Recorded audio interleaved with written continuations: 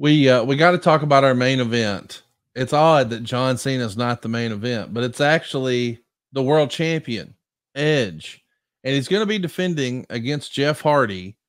As a reminder, back on the May 1st SmackDown, there was a number one contenders match to determine who's going to face Edge at Judgment Day.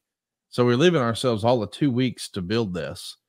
And it winds up with Jeff Hardy pinning Chris Jericho, or beating rather, Chris Jericho, Kane, and Rey Mysterio in an elimination match. So there was lots of possible contenders, but Jeff Hardy gets the nod, and they get plenty of time, nearly 20 minutes. And Meltzer would say the crowd seemed tired here. It may have been they were taken out of the show by the prior match not getting over. The two did get the crowd going by the end, but it took a lot of work. Edge is going to go through the announcer's table. Hardy's running around the barricades. Edge is getting up and jumping off the table and spearing Hardy off the barricades. It's a huge spot. Hardy's hitting the whisper in the wind for a near fall. They're all over the floors. Hardy is teasing poetry in motion off the ring steps on Edge. And Matt Hardy comes from the stands and clocks Jeff with his cast. Edge is going to throw Jeff into the ring, go for the pin, but Jeff kicks out. Edge goes for the spin, but Jeff ducks, and Edge winds up spearing the turnbuckles. So Jeff climbs to the top. He's acting groggy and dazed and loses his balance. Edge climbs up the ropes, brings him off with the top of the rope DDT, and gets the pin. Always a good match with these two. Never have to worry about that. Heavy on story here with the little cameo from Matt. 3 3/4 stars.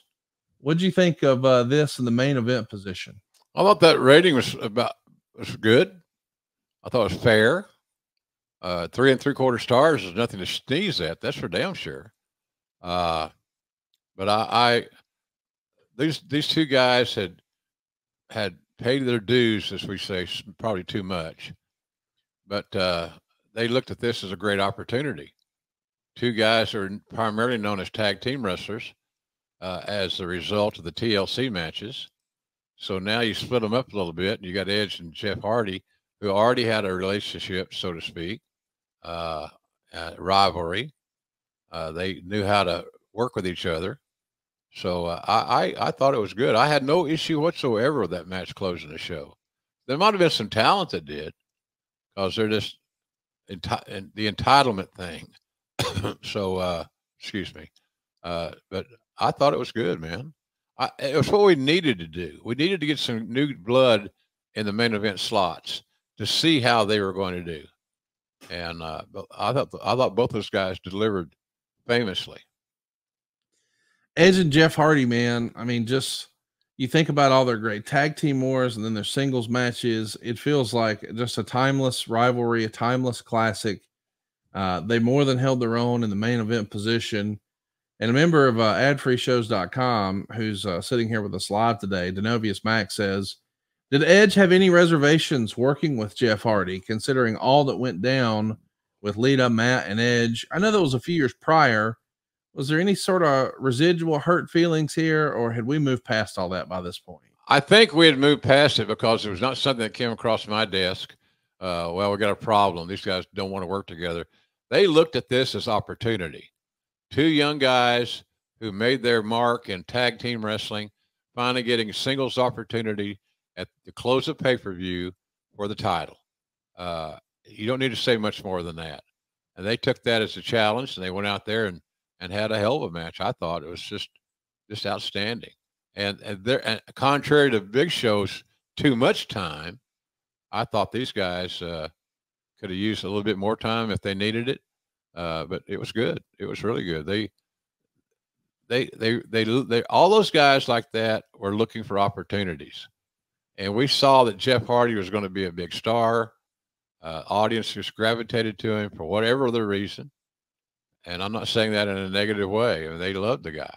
He excited them. He gave them something new and fresh, and during that time, I don't know that we had a better heel than Edge. He might have been the best we had, and I don't know who it would be, but he was great because he worked at it, and he perfected it, and I really had a lot of love for both those guys. I think a lot of people have felt like Jeff belonged in this top spot for a long time. I mean, we were back in like 2002, I think, when you were, doing that call with him and Undertaker. Go make yourself famous, kid. I mean, here we are nearly 7 years later. Yeah. And he won the world title at the end of '08. Now he's in the world title hunt here again with Edge. Edge is probably doing the best work of his career up to this point. Jeff is finally in that spot. I mean, I know that, we heard from Stephanie saying we're trying to make new stars. I would argue that this era really elevated Edge and Jeff Hardy. Wouldn't you agree? Oh yeah, absolutely. Here's the thing. They were given an opportunity, Conrad, with under bright lights, spotlights, if you will, and they delivered. And that's what as a company we needed to see. And they proved without a shadow of a doubt they were both ready for prime time. Well, I think they were too. I think this is probably Edge's best work, and I think he's probably the best heel in the business in 2009. Let's get to some fan questions. Michael Gavin Ali over on YouTube wants to know, hey, JR, in time, do you think the PG era of WWE during 2009 has hurt WWE viewership in the long run for Raw and SmackDown? No. Okay.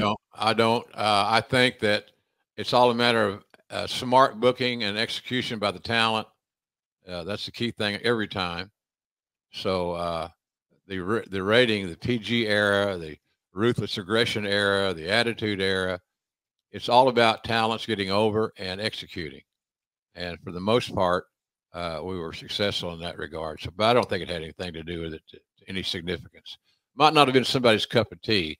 Somebody that wanted a lot of blood and guts might have been felt a little empty at times. I don't know. But if you're solely depending on blood and violence for your ratings, you might be traveling the wrong road. It's just a short-term fix. Basic, strong, well-told stories is what you're looking for. And they don't always come with blood and guts.